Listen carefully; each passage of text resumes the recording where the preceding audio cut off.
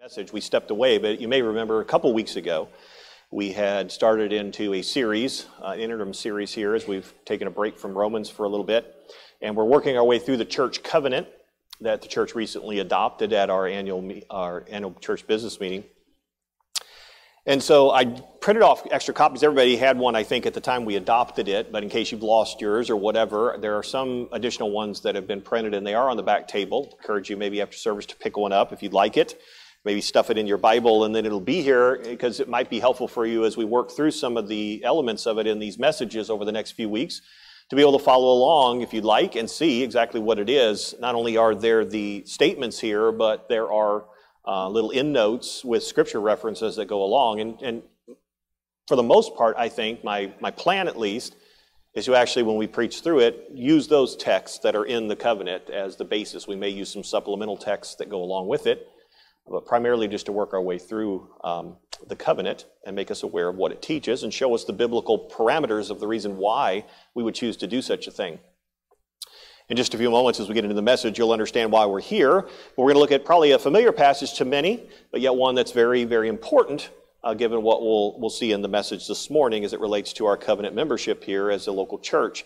So if you'd like to follow along with me in your Bibles, we're going to read the first 8 verses of John chapter 3. Where John records this in the life and ministry of Jesus Christ. There was a man of the Pharisees named Nicodemus, a ruler of the Jews.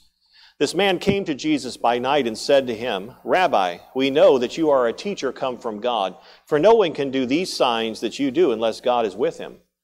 Jesus answered and said to him, "Most assuredly I say to you, unless one is born again, he cannot see the kingdom of God." Nicodemus said to him, "How can a man be born when he is old? Can he enter a second time into his mother's womb and be born?" Jesus answered, "Most assuredly, I say to you, unless one is born of water and the Spirit, he cannot enter the kingdom of God. That which is born of the flesh is flesh, and that which is born of the Spirit is spirit. Do not marvel that I said to you, you must be born again. The wind blows where it wishes, and you hear the sound of it, but cannot tell where it comes from and where it goes. So is everyone who is born of the Spirit."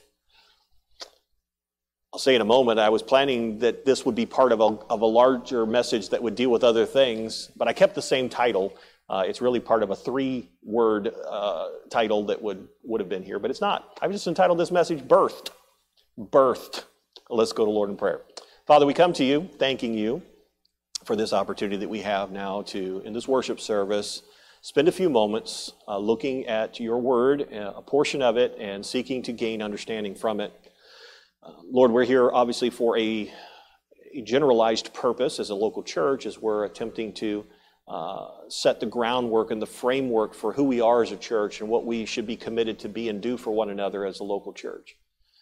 But Lord, regardless of that, this is your word, it's your truth, and you've recorded it and left it here for us because you intend it to instruct us, to guide us, to benefit us. Lord, some of the things we'll talk about in our afternoon service today as we look at the special revelation of your word, Lord, that's what this passage is intended to be and do for us. And so we pray that that would be the case.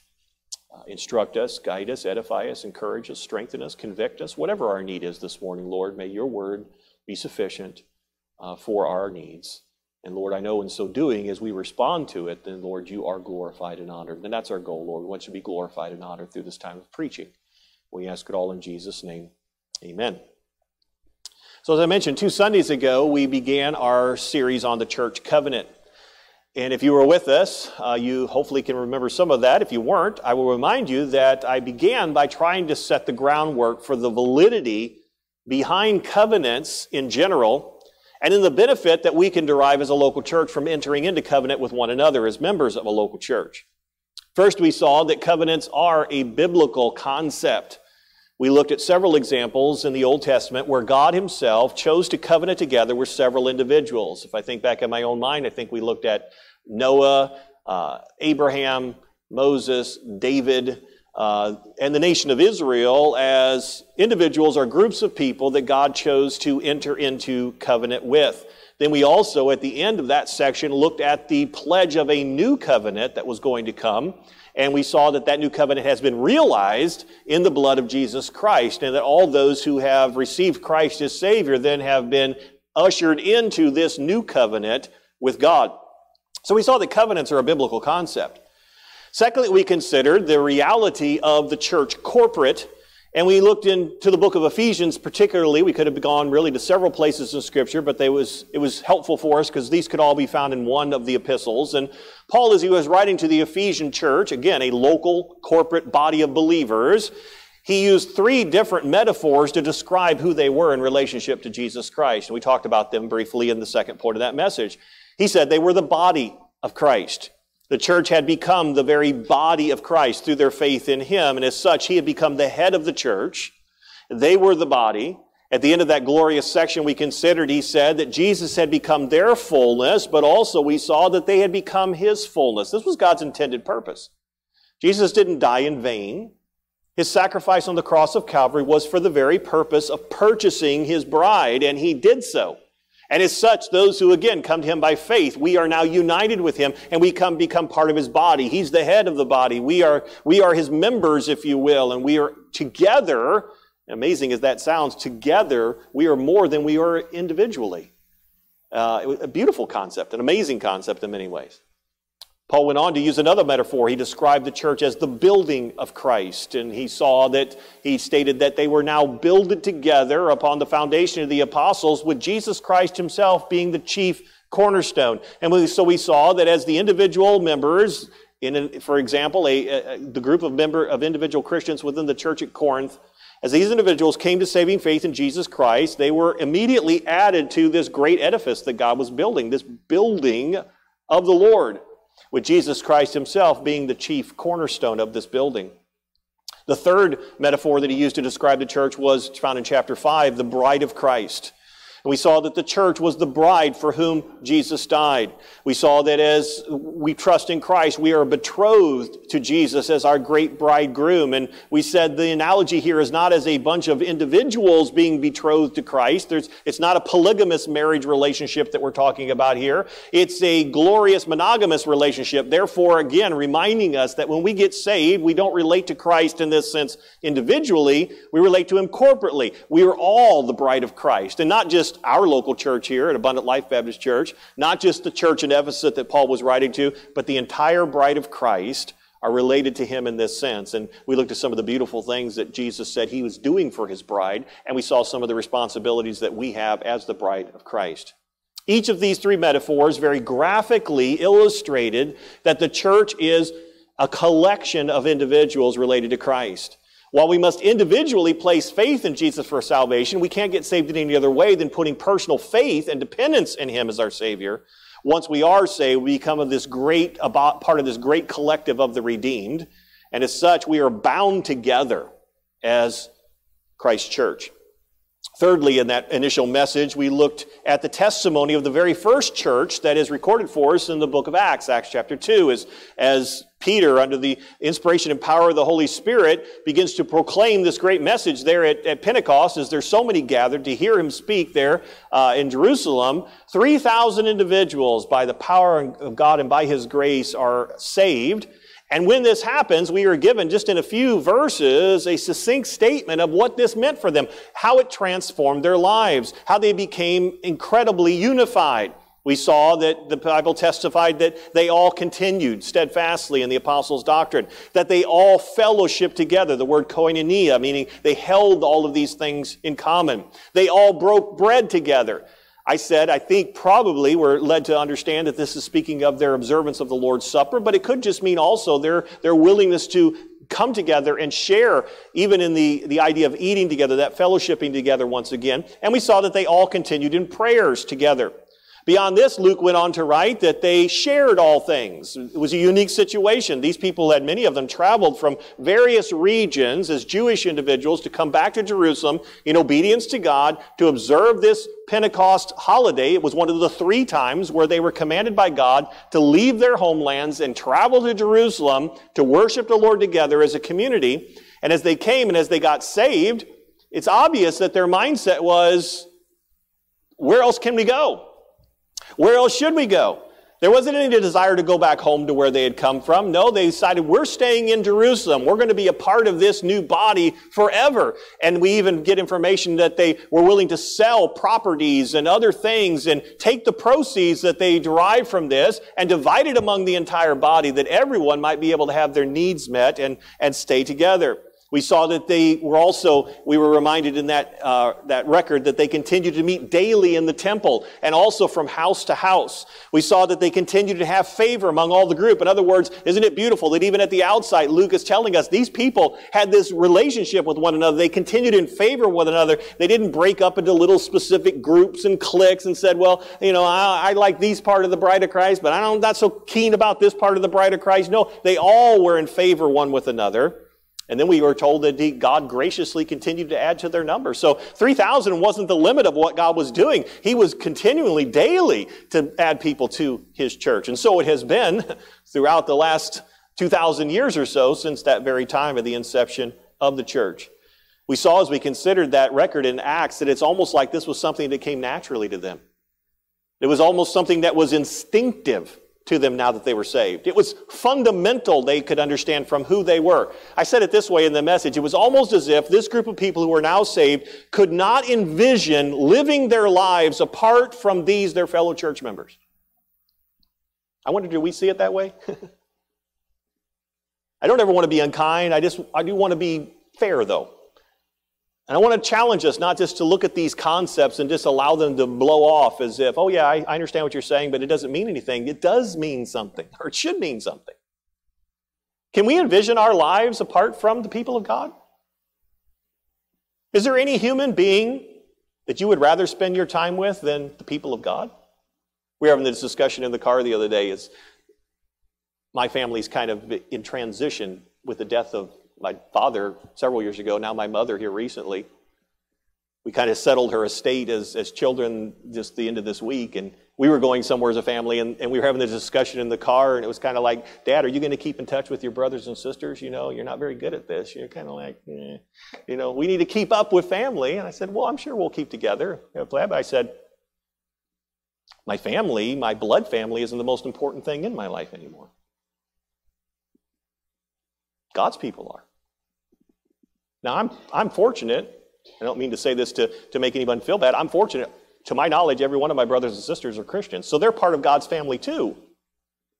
But my relationship, my primary relationship is with you. The fellow building members, the fellow bride, the fellow body. The ones that God has brought us together as an assembly. I honestly believe this. I actually think this is what God intends. And it is almost like the new church there in Acts. That was their understanding. It's like, we're not going home to relatives and friends and family anymore. We're staying here. Now, if they want to join us, if they can agree to what we believe about Christ and they want to be a part of this, fine. I'm sure they were welcomed with open arms, but it was almost like, we're not going back to that life anymore. That's not our life. We have a new life in Christ, and we can't see it being lived any other way. So we began by seeing the church should be a covenant people, a group of Christians who covenant together as the unique people of God through their mutual relationship with the Son of God, Jesus Christ. Now this Sunday, as we continue on in our series, we want to begin looking at our church covenant in earnest, the actual document that the church put together and adopted that would be these vows, if you will, these testaments that we make one to another that we are going to voluntarily enter into and bind ourselves together as a local church. And so over the next few weeks, it's my goal to help us better understand the covenant elements and vows and hopefully encourage us by God's grace to fulfill them to His glory and to our benefit. Our church covenant consists of 10 paragraphs, all right? As I mentioned at the outset, I initially said my goal was this, and it may still be my goal, but I failed the first week. My goal was one Sunday on a paragraph.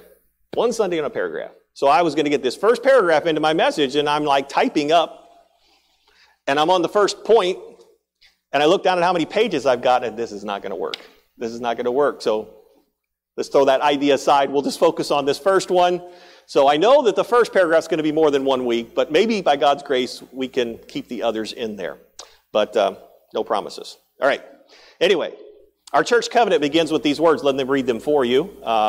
It says this, having been led, as we believe, by the Spirit of God to receive the Lord Jesus Christ as our Savior, and on the profession of our faith, having been baptized in the name of the Father and of the Son and of the Holy Spirit, being made by God into a holy nation, a royal priesthood, and a people of God's own choosing, we do now joyfully affirm our covenant together. Right? That is the opening. And there's really three things there, I think, that we could focus on. The idea of being birthed. The concept of baptism is there that we'll deal with next week. And the idea I was going to call being bound together that comes up in the third part of that paragraph. But again, we're just going to focus on the first one this afternoon. And that's what takes us to our text. Because in notes, that's the text that we reference. And there are others that we could look at, but this is certainly a classic text on what it means to be born again. So we read the verses at the outset. I won't read them again right now, but Jesus is in Jerusalem. This is early in his ministry, okay? And he's in Jerusalem. He is actually observing the Passover feast. And as he is there, a man named Nicodemus, who we find out to be a Pharisee, comes and visits Jesus by night. We cannot know exactly why he came to Jesus by night. John doesn't inform us in his gospel as to the reason why. But it would seem that it's fair for us to infer that he wanted to encounter Jesus in a more private nature. He wanted maybe some one-on-one time with this man. He wanted to get to speak to him when there weren't others around, and he could actually focus on Jesus and have some conversation with him. As he begins this interchange with Jesus, we find in verse 2, he says, this man came to Jesus by night and said to him, Rabbi.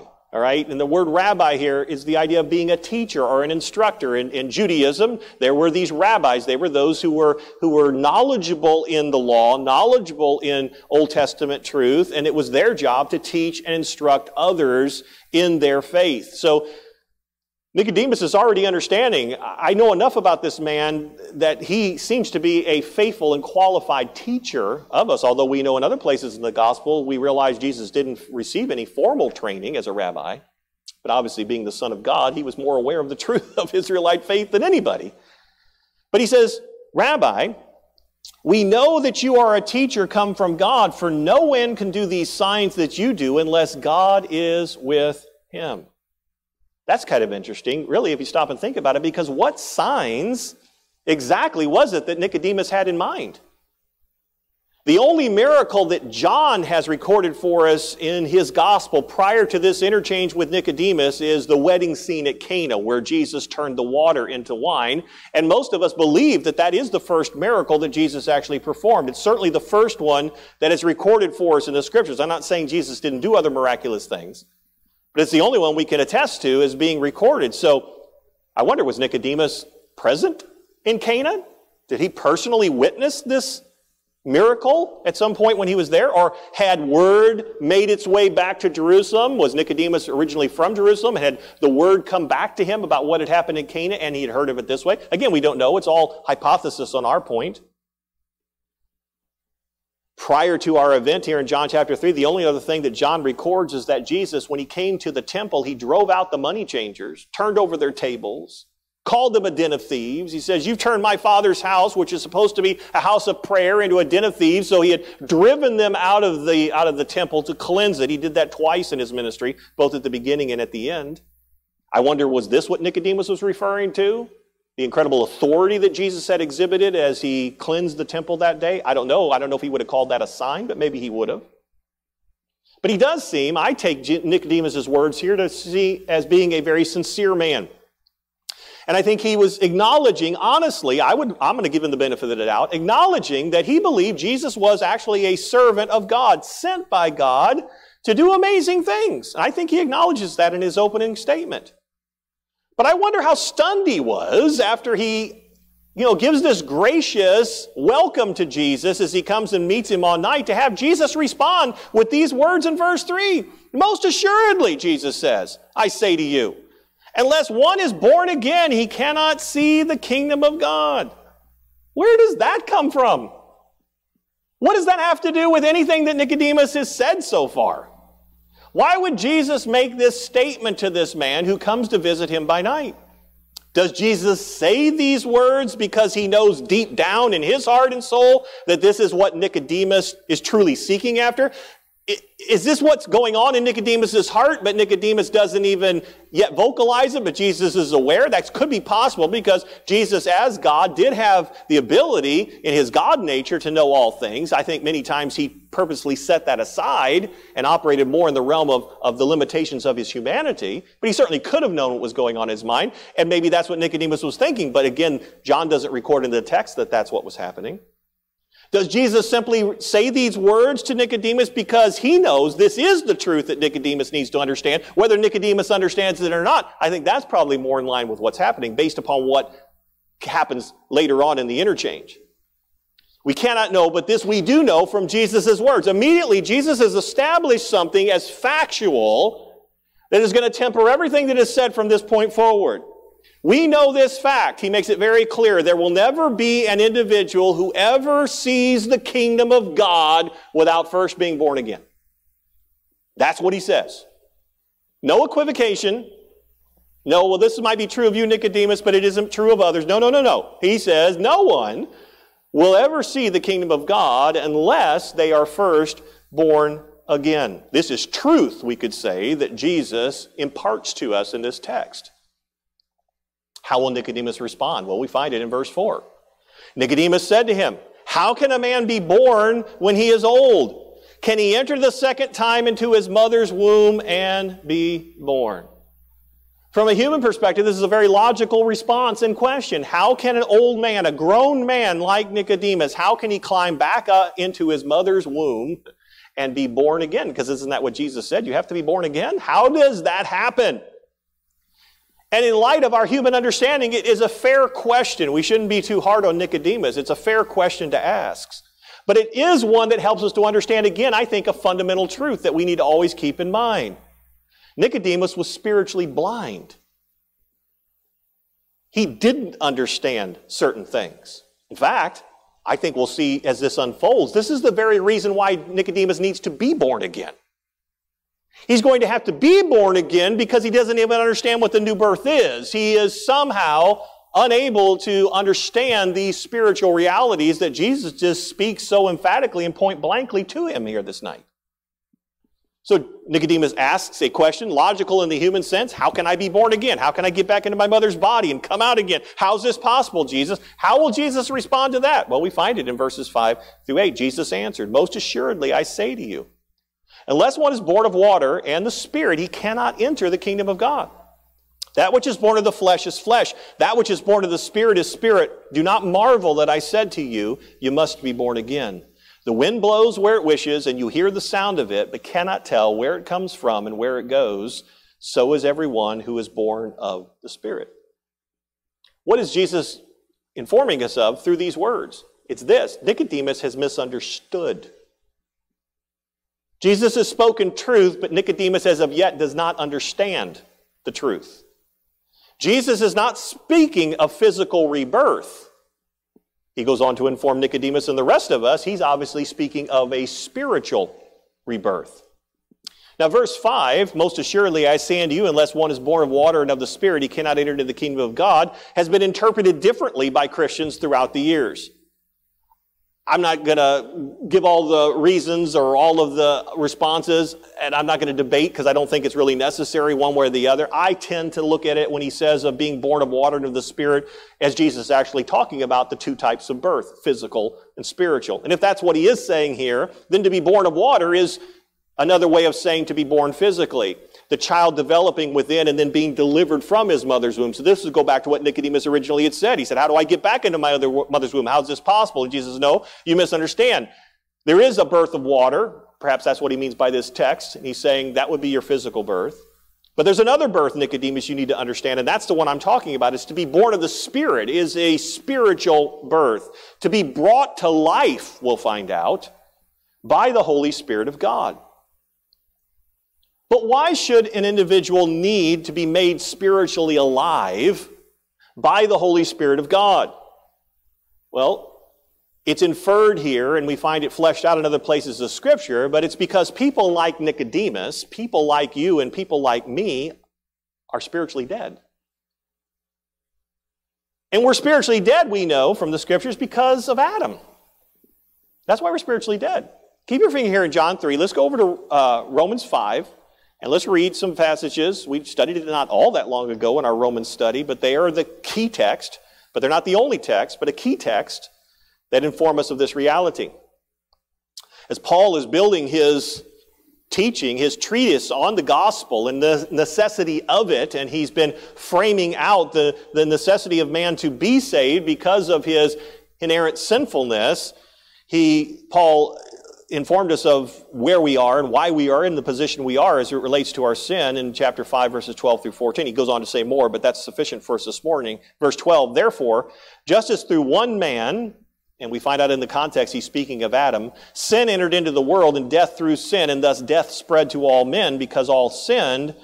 For until the law, sin was in the world, but sin is not imputed when there is no law. Nevertheless, death reigned from Adam to Moses, even over those who had not sinned according to the likeness of the transgression of Adam, who is a type of him who was to come. Now, when we studied this, not all that long ago in our Romans study, we understood that because we are all the offspring of Adam, we have all died in Adam's sin.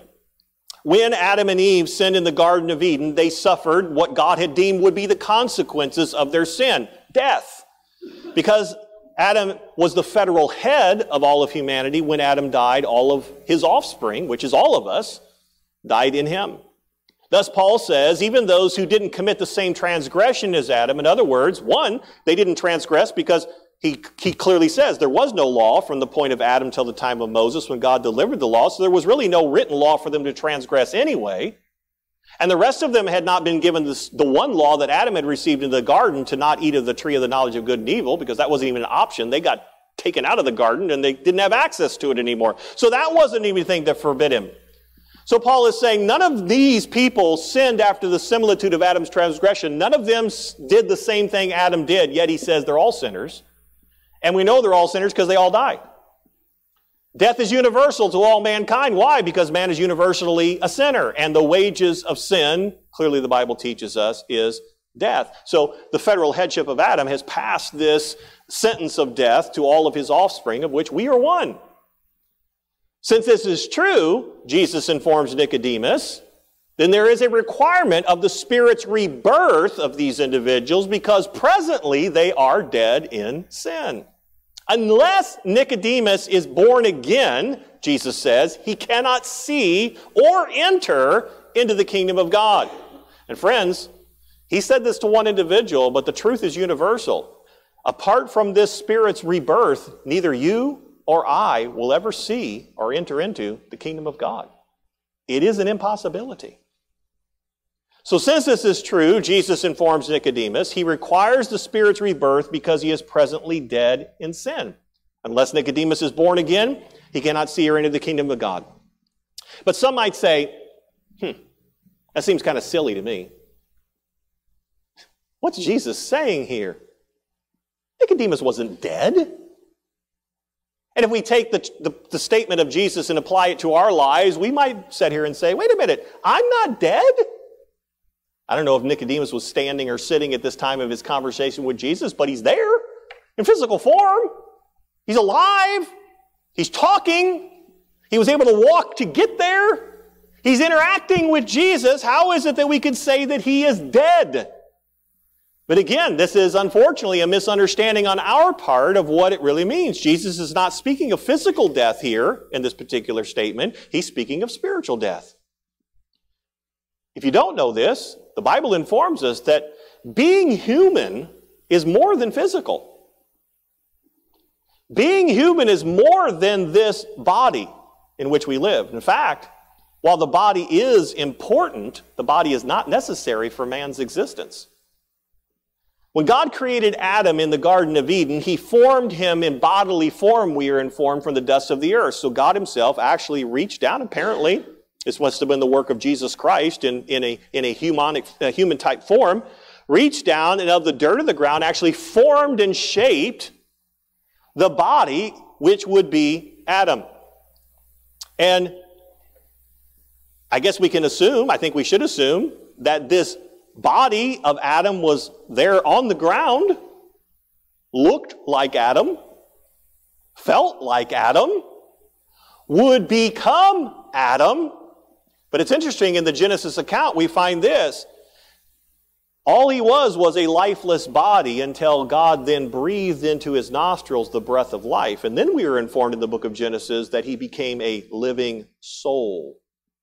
From that, we can derive that the life of man is independent from his bodily form. Beyond this, though, there is a sense in which one can actually be alive physically, organically, his heart beating, his lungs breathing, his brain functioning, his body mobile, and yet he can be dead, according to the Scriptures. Dead spiritually.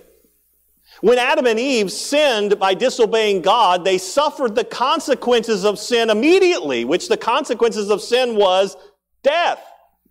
But just a few verses later, we see Adam and Eve walking in the garden. They're making fig leaf coverings. They're conversing with God the Father when he comes to meet them in the cool of the day. What do you mean they're dead? The Bible clearly describes them as being dead because they had eaten of the forbidden fruit, and the wages of sin was death. So this spiritual death is something different than physical death. This spiritual death means that they were now separated by their sin from the giver of life, which is God. They were no longer able to relate to God in a spiritual way. They were no longer able to share the totality of their image-bearer status that had been given unto them in the very creation by God. And the reason they couldn't hold this anymore is because now they were sinners. They were now unrighteous before God. Adam and Eve were still breathing. They were still functioning. They were still able to perform physical tasks. But according to the Scriptures, they were dead. Spiritually dead. They were cut off from the life of God by their sin. So as Nicodemus stands before Jesus this night, he also is one who is dead in sin. He's functioning physically. He's functioning mentally. And don't lose sight of this, he's actually functioning on a religious level. He's a Pharisee. Yet Jesus informs this man that he is spiritually dead. He was not, nor could he be, rightly related to God in his present condition. He was dead in his sin, and he was cut off from the life of God. But it would appear that being dead in trespasses and sins also made it impossible for Nicodemus to understand spiritual truth. When Jesus tells Nicodemus of his need to be born again, Nicodemus responds by saying what in verse 9? Nicodemus answered and said to him, "How can these things be? How is this possible? How can things actually happen, Jesus, as you are presently describing them to us?" And you know what's interesting, and I think it's informative for us, what does Jesus go on and say to Nicodemus in verse 10? Jesus answered and said to him, what does he say to him? "Are you a teacher of Israel? And you don't know these things?" Jesus points out to Nicodemus just how serious this condition of spiritual death actually is. Can we use modern terminology for our purposes this morning? Nicodemus is a trained theologian. His life has been devoted to understanding God, His law, His purposes, His way. He's a Pharisee. Pharisees were those men, a certain sect of people who gave their lives completely over to this particular pursuit of understanding God's Word and living it. His life has been apparently one of being a teacher, because Jesus says, "Aren't you a teacher of Israel?" So obviously he was serving in the role of a rabbi as well. He had been teaching the very Word of God to the chosen nation of God, the nation of Israel. And yet, all of this being true, Nicodemus is completely oblivious to his present spiritual separation from God. And he is completely unknowledgeable of the necessity of his receiving new birth from the Holy Spirit if he would ever be rightly related to God and ever be allowed to enter into His kingdom. How is this possible?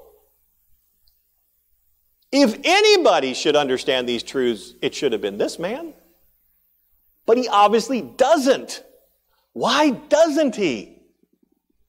The text informs us. He's dead. He is spiritually dead.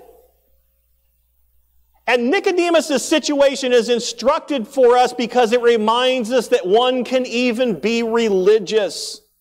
One can even be spiritually devoted, yet one can be completely lost and undone in their sin. And it's not just that one can be, friends, it's that everyone is. This is not just Nicodemus' poor situation. Boy, everybody else gets it, Nicodemus, but what happened to you? Were you dropped on your head when you were born? What, you can't understand these things? No. Jesus is graciously revealing to Nicodemus and us all, through this recording of it in Scripture, what our problem is. We don't get it. I'll be stronger and say, I think the Scripture is telling us we can't get it in our present condition. Why? I'm dead. I don't understand these spiritual things. Oh, I can understand there is a spirit realm. I can even be fascinated by it. I can even be involved in it. I can even pursue it. But according to this situation, like Nicodemus, he can't conceptualize it in its totality and in the reality of what it really means for him. He doesn't understand even the most basic of things, apparently, that Jesus is trying to tell him. Why? Because he's dead. He's dead in his trespasses and sins. Well, he needs new birth. How does this new birth happen? Well, Jesus, I think, tells us in verse 8. He says, the wind blows where it wishes, and you hear the sound of it, but cannot tell where it comes from and where it goes. So, Jesus says, is everyone who is born of the Spirit. Jesus informs us that the Holy Spirit's rebirthing is very similar, he says. This maybe, he says, will help you, Nicodemus. I'm going to talk to you in an illustrative way to help you understand what I'm talking about, to conceptualize it. He says, being born of the Spirit is very much like what we observe in the physical world with respect to the wind. And that's really interesting, isn't it? Because the Greek term and the Hebrew term that's often translated to be the Holy Spirit is what? Breath. Wind. Maybe this isn't by surprise that Jesus would pick this as an analogy. But Jesus says, the wind, Nicodemus, blows where it wants. Maybe we could say it this way. The wind blows of its own accord. He's also in this word picturing, in telling us that the wind blows invisibly, if you will, to the eyes of mortal men. He does point out what is obvious. We could say this if we were in this discussion and Jesus himself didn't bring it up. We might say, but wait a minute, Jesus, you're forgetting something here. We can hear the wind, and Jesus acknowledges that. And we can see the impact of the wind. We can't see the wind, but we can see the impact of the wind on the physical realm around it. But Jesus does inform Nicodemus and us of this truth. You cannot tell, Jesus says, where that wind's coming from. And you cannot tell where that wind is going to go. But I would ask us, does the physical wind really move of its own accord? Or is even our physical wind moved by a greater force than itself? The will of God. The ruler of the wind. Yes, I think we must acknowledge that even the wind must obey the directives of the Creator. Jesus is on a boat. He's resting and sleeping. His disciples are there. They're crossing over the sea. One of these great tempests comes up. The boat is getting tossed about. Everybody's going to die. Where's Jesus? He's asleep in the back. Jesus, Jesus, save us. And Jesus stands up and says what? Be still. Immediately the wind stops. And everything settles down. And they're all like, even the winds obey his voice. Well, of course they do. He's the creator of the wind. The wind is his. The nature's not out here doing its own thing. The nature is here doing the will of the Creator. So yes, we in our limited concept look at the wind blowing even among us on our earth and we say, well, I guess it's just kind of going wherever it needs to go, wherever nature takes it. I would think the scriptures would help us to see, no, that's not really the case. Somewhere behind all of this is a great director, and that's God, the creator of the wind, and he's moving it in the fashion in which he desires. Jesus, I think, is telling us, helping Nicodemus and us to understand that this is the exact same way that the Holy Spirit works in new birth. And if that's the case, then what are we to derive from Jesus' words? Well, the Spirit of God blows where it wishes. You're not going to be able to tell, humanly speaking, where the Spirit's going to come from in relationship to new birth, nor are we going to be able to tell where the Holy Spirit will go next after it is moved upon a certain individual. But this, from Jesus' teaching, we can be assured. When the Holy Spirit brings new birth, the working, the evidence of his being at work will be undeniable. Hey, I may not know what the wind is, I may not know where it's coming from, and I may not know where it's going, but I tell you this, when you're in a windstorm, you get it. We all know this. The wind was here. I see the impact of the wind. Jesus is saying that's the same way when the Spirit moves. You don't know where the Spirit's going to come from. You don't know where the Spirit's going to go. But I'll tell you this, when the Spirit comes, you know it. You see, you experience the evidence that the Spirit has been here. Something changes when the Spirit of God moves in this way upon an individual, is what Jesus is telling Nicodemus. Now, here's the often debated question. When does this happen? Or maybe we could say it this way. What is the sequence of this happening? And I just want to be fair up front. Great Christians, godly Christians, good godly theologians have debated this for centuries because, again, there's not any one passage of Scripture that so definitively states it that we can say for sure this is the way it works. We don't know exactly the timing of the new birth that's described here. Does the new birth precede an individual's faith? That's possible. Does the new birth come simultaneously with someone's faith in Jesus? That's possible. Or does the new birth come as the result of someone having placed faith in Jesus? So obviously I think we would all have to say it's very closely related, but is it something that comes as an effect, if you will? Somebody has faith, now new birth comes. Is that what the text is saying here? Again, godly people are going to hold different varying positions on this. I'm just going to share with you what I see in the text as the way I think. I think Jesus seems to be implying in his story, in his illustration, that new birth from the Holy Spirit precedes faith. I see Jesus as saying that the Holy Spirit's new birth is what is actually necessary to make an individual capable of understanding spiritual truth, to understand their need for Christ. And then this working of the Spirit also enlivens the individual so as to be able to place their faith in Jesus. I believe this is why we find this interchange happening prior to the amazing teaching of John chapter 3, verses 15 and 16.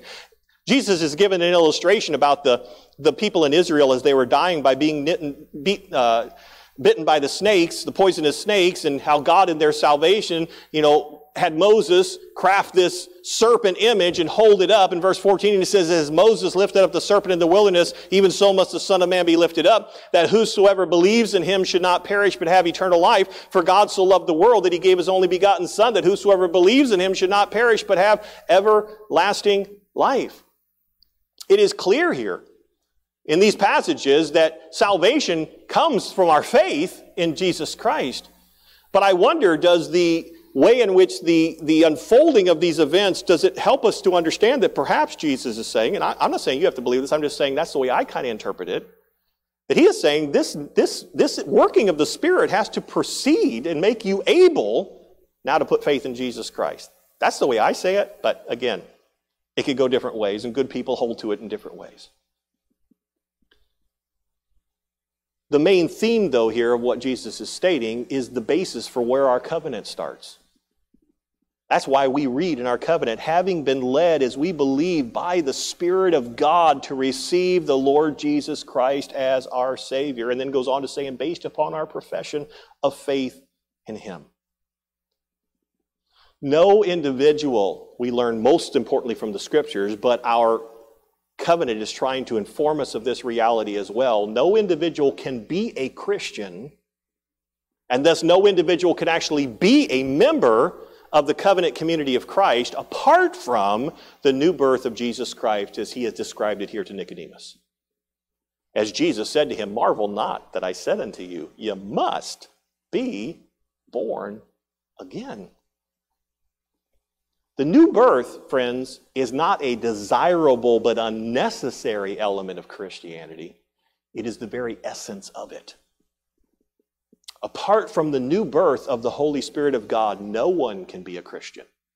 And thus no one can be a part of the covenant community of Christ. So anyone who would join or seek to join Abundant Life Baptist Church is going to need to have to sign off on this declaration. They're going to need to have to affirm that this is true concerning me. Now, none of us can see into their hearts. I do think sometimes we can see the evidences of whether this is true or not. But they are going to have to affirm to us that, you know what, this has happened to me. The Spirit of God has moved upon me.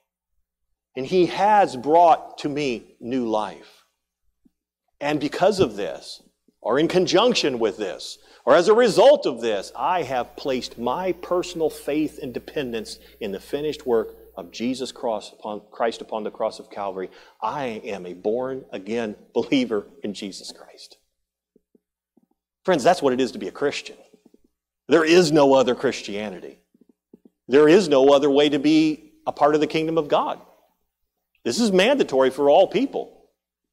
It's very instructive for us as well, because there's been people throughout history that has sometime intimated, well, people in the Old Testament got saved some way, and the people in the New Testament got saved a different way. Where do you get that? Jesus said nobody sees or enters the kingdom apart from being born again. So anybody who's ever been saved throughout all of history, or ever will be saved throughout history, they're all going to be saved the same way. They're going to be born again. The Spirit of God is going to move upon them and bring them new birth, and they are going to put their faith and dependence in the promises of God of a Redeemer, which is the Lord Jesus Christ. I really do think it matters little, the sequence of the events concerning the new birth, but we must believe in its necessity. And we must, if we would be a covenant member of the Church of Jesus Christ, be truly born again. So as we bring this message to a conclusion and have just touched on the very first statement of our church covenant, that's be the question all of us would have to ask. Have you been born again? So what does that matter, Pastor? I'm already a member of your church. My name's already on the roll. I'm all set. Oh, friends, having your name on the church roll of Abundant Life Baptist Church isn't going to get you into the kingdom of God one day. The only thing that's going to get you into the kingdom of God one day is being born again. So I wouldn't take much stock in being on our church's roll in the sense of being able to be acceptable in the sight of Jesus Christ one day. I would ask yourself to sincerely inquire within, have I been born again? Can I see that God has opened my eyes and helped me to see that I am a sinner, condemned and unclean, and that my only hope is to put my faith and dependence in the one who died on the cross of Calvary for me? And have I done it? Am I trusting in Him? Is my only hope of ever entering into those pearly gates one day the fact that I am trusting and depending in Jesus alone for my salvation? That is the only way one can be saved. And that is evidence of being a born-again Christian. So members of Abundant Life Baptist Church, you must be born again. People who have attended our services and maybe at some point would say, I would like to enter into covenant faithfulness with this body of church, a body of believers, I would say to you, you must be born again. Marvel not that we say unto you, you must be born again. Father, I pray that you challenge us this morning with these thoughts. I pray that the reality of what Jesus describes as a necessity here would be something we clearly understand. I pray that each person here can understand it because of the evidence of what Jesus has talked about. The Spirit of God has been at work. He's opened our eyes that were previously blinded. He has given understanding to where we were previously darkened. He has put us in a place where we can actually read what the Scriptures teach us about Jesus Christ and His sacrifice for our sin, and we have faith to believe it. It's not just some myth or some fairy tale. We believe this is truth, and we are willing to risk our eternal destinies upon this truth. We are depending upon our faith in this for our salvation. All of these things, Father, will be testimonies of the fact that truly new birth has occurred.